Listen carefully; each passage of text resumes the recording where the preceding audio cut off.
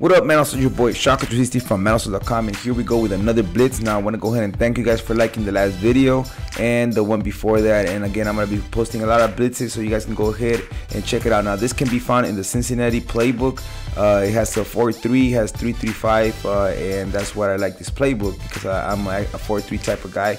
Even though I do have some blitzes that can help you guys out of the 3-4. If you guys want those blitzes out of 3-4, let me know and I can go ahead and hook you guys up. Make sure you put it here in the comment section, or make sure you like the video at least 25 times, and I'll go ahead and start breaking down some 3-4 defense for you guys. So here we go. This is what we're gonna do. We're gonna go ahead and base the line, crash down, and then bluff blitz the right outside linebacker, get the middle linebacker, hold L2, and we get the nice beat gap. Now the little trick is that you have to have them at least 5 to 6 or 7 yards behind the line of scrimmage, and you hold L2, or if not, it's not gonna come in. So again, we're gonna go ahead and pinch down, crash down, bluff blitz the right outside linebacker. Look at this. And if you don't get the right beat gap, you're gonna get a left beat gap. And as you guys saw, that was a really nice rush. Even though in practice mode it's really iffy, you never know if you're gonna sack the quarterback or not. So again, baseline, crash down. Look at this beat gap right there.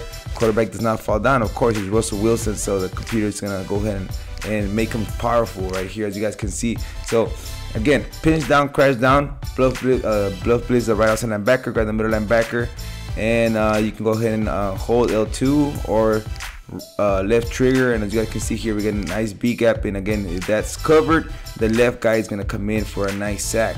Okay, so this is the last time I'm gonna go ahead and say it. Pinch down, crash down, bluff blitz the right outside linebacker, grab the middle linebacker around 6 or 7 yards behind the line of scrimmage, hold that L2 button, and you're gonna go ahead and do a really nice edge rush right here.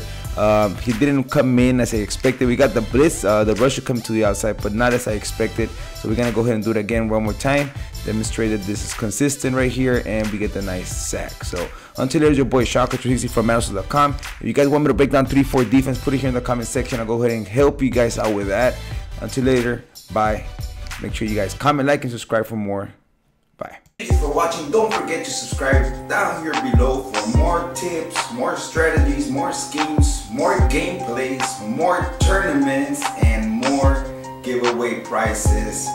Later, it's your boy Shaka360. Hit that like button. Don't forget, comment, and subscribe.